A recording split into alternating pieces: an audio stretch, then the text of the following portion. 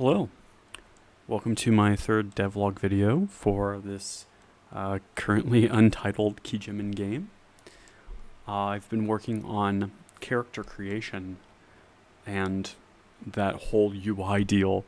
It's quite extensive and I'm going to cover a little bit of it now. It's not complete. I want to save room for a full in-depth video for the fourth devlog, assuming it's done in a week or so.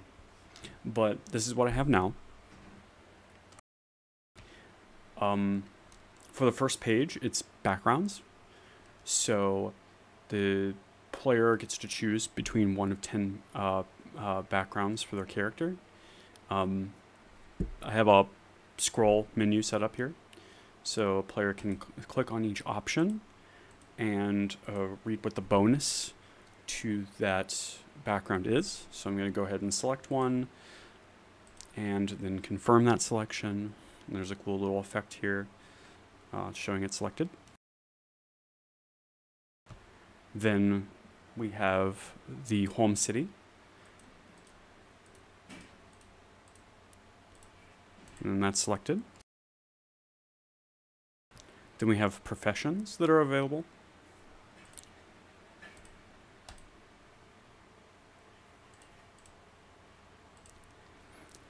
And for advantages, the player chooses multiples of them, so they have to select of the long list of advantages that are available to them. So here, when rolling the result of a negotiation event, add +1 to the result to a maximum of 20. So showing that you learn the rules just reading these for the most part. And we'll cover those in depth at a later time. Let's go ahead and select that. Goes on to the next page for disadvantages, where it's the same thing. Choose disadvantages for your character.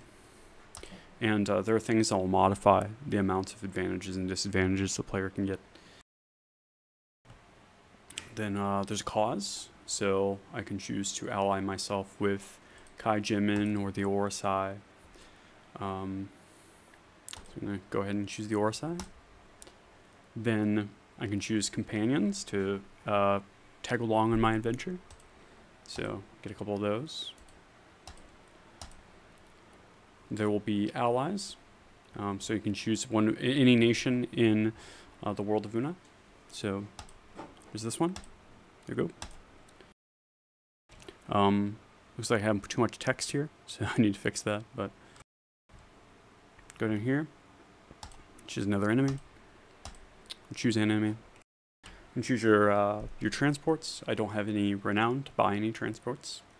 And I don't actually have it set up. I don't have any of the stats set in. It's just a basic rubric for the way the UI is going to function. And then I have small equipment, so select 6 of these. You'll be able to select the same one more than once I have the part of the UI set up, but for now, just set to 6. So continue. Do the same with large equipment. Got 2 of those, and get a powerful artifact I can choose from. Choose solvency, and then this will be a different looking page. I haven't laid this one out yet, but the game will automatically roll 3 Jimin for the player. And the player will have the option to re-roll them based on how many re-rolls they have available. But yeah, that's it.